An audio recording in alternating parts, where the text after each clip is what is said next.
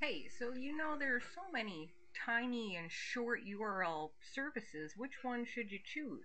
Well, I'm going to tell you why I think Bitly is the right tool for a lot of folks out there for shortening and managing your URLs.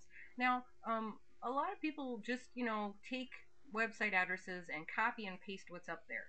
The thing with Twitter is that doesn't really work because they're pretty long, right? So then, tinyURL has been a long-standing, well-known way to take a URL and make it shorter. I understand. I used it for a long time too. Then I found Bitly, and the most powerful thing about Bitly is that if you create URLs through Bitly, you can actually track traffic.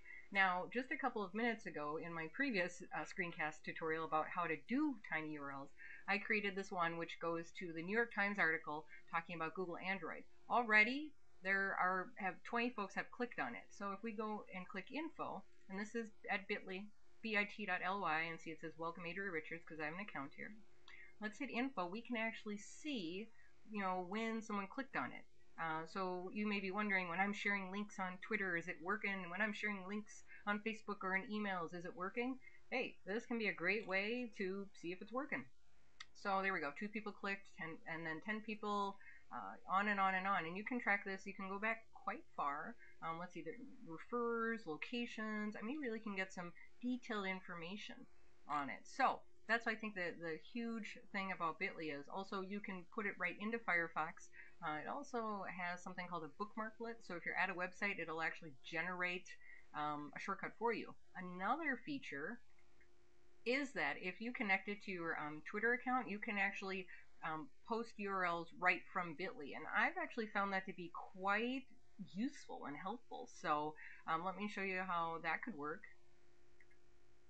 All right, so let's get another article and let's scroll down here, see what they have. What's this? From the Washington Post, the not quite green Toyota Prius. Alright, so let's go check that out at the Washington Post, see what they're talking about. Alright, so we're at the Washington Post, and if you watched my last video, you would know that you could right-click, and then say that you want to create a bit.ly URL, but instead this time we're going to use the bookmarklet. So instead of right-clicking and creating this bit.ly page here, we're going to use a bookmarklet. And you can read about how to do that on the bit.ly website, or when I make another video about how to do it. So here on my shortcut bookmarks menu, and yes, I have a lot of bookmarks, I have one that says shorten with Bitly. So I'll click on that, and it's going to work its magic. And this is what makes Bitly so powerful.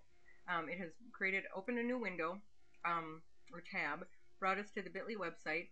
It has a little link, so if we want to just take that and put it somewhere, but since I've connected my Twitter account, not only does it have the link, it has, the description from the website, and so now I can just hit post. As you can see, I mean, from 5 or 6 steps down to like 1.5. So I hit post, and then it's going to go ahead and show up in my Twitter account. And so over at Twitter, without me even having to type in anything, there it is, Adria Richards, the not quite green Toyota Prius. Boom! Almost effortless. So as an organic technology consultant, that's what I do.